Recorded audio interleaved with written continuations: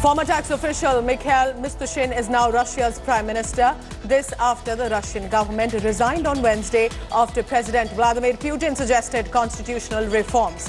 Putin has proposed constitutional amendments that would effectively strengthen the powers of the prime minister and the parliament at the expense of the presidency, weakening his successor in the process. Heavy showers and thunderstorms have brought huge relief in the bushfire zones in southeastern Australia. Australians are celebrating the downpour as the bushfire have ravaged the country for over 2 months now. The forecast predicts more rainfall through the weekend, particularly across eastern New South Wales and Queensland.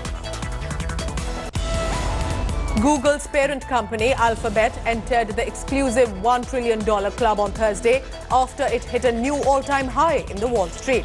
Alphabet joins Apple and Microsoft as companies worth at least $1 trillion. This is the first time that 3 American companies are worth at least $1 trillion at the same time. Britain's Prince Harry made his first public appearance on Thursday since he and his wife Meghan Markle decided to step back as senior members of the royal family.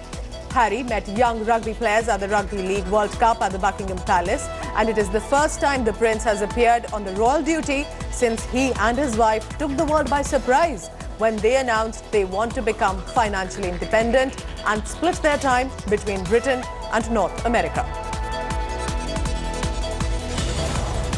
Thanks for watching the video.